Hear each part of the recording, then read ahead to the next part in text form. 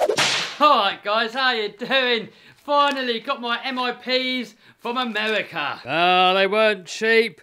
Almost $90 for the shafts. And then they stung me another £22 on import duty.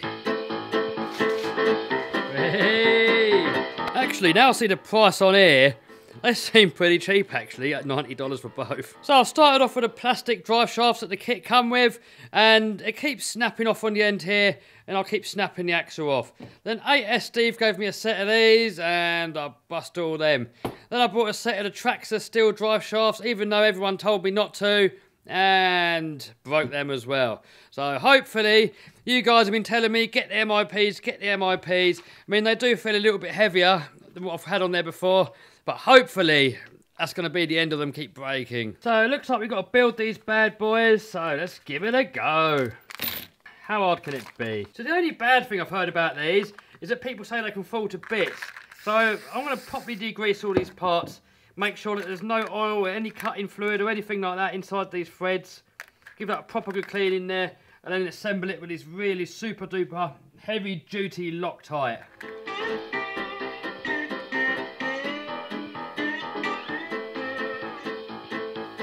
Don't know if you can see that on the camera, but you can already see the grease coming out of here. The more grease we get off of these things, the less likely they are to fall to bits.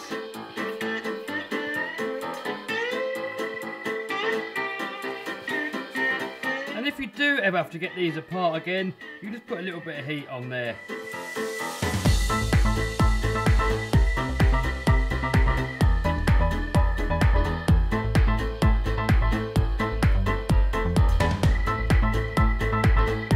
And then I'm going to leave it for a couple of days to let that Loctite go off. I really don't want these things to fall to pieces.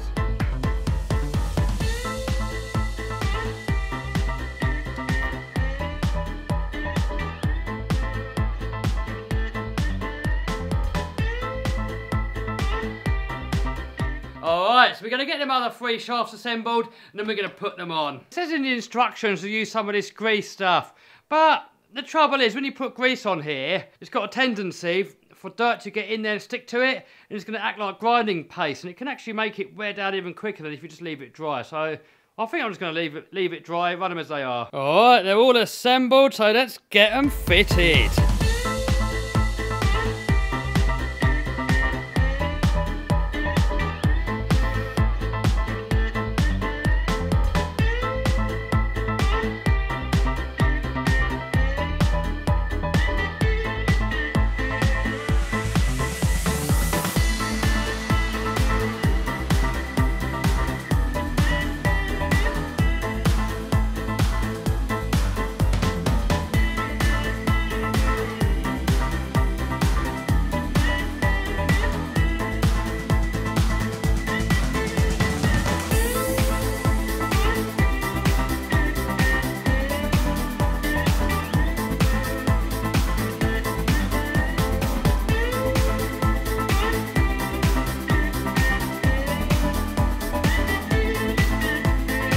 Alright, so there you have it guys, all 4 fitted, front and rear.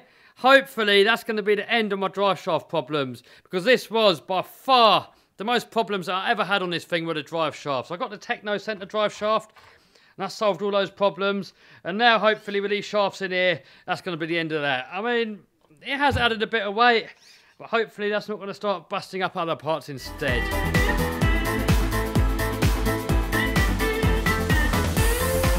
Alright guys, that's it for this video. Soon we're going to take this thing down to the BMX track, skate park, and all that stuff. So make sure you subscribe guys so you don't miss that. So alright guys, hope you liked this video. If you did, give us a thumbs up, subscribe, share the video with your buddies. See you soon guys. You know what you gotta do.